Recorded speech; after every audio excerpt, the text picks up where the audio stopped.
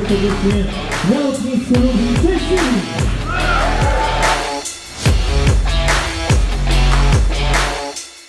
Myślę, że też mieliśmy bardzo dobry kontakt już paręnaście lat z prezesem Kubą, gdzieś tam wiele lat próbowali i przyszedł czas, który się zdecydowałem i na dzień dzisiejszy czekam naprawdę na przyszły sezon, żeby zobaczyć, jak to wszystko będzie od środka i jak się odnajdę w nowej drużynie.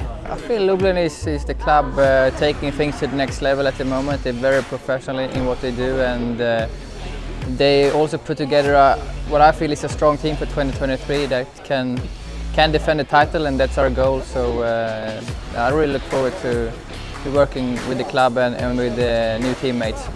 Time for a change. You know, I've been at Torren ever since I've been, racing in Poland, and it's been great. I can't thank them enough. But yeah, just sometimes you need a change to kickstart your career again. And yeah, I'm here, so it should be good.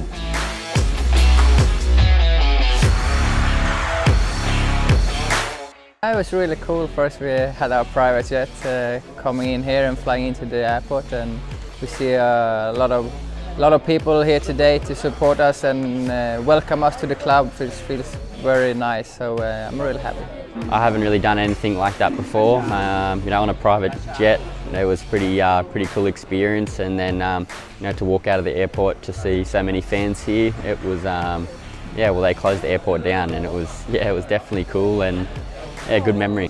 For the moment, I will still be based myself in Częstochowa, where I have my house, which I built a few years ago, and we'll travel to Lublin towards the weekends.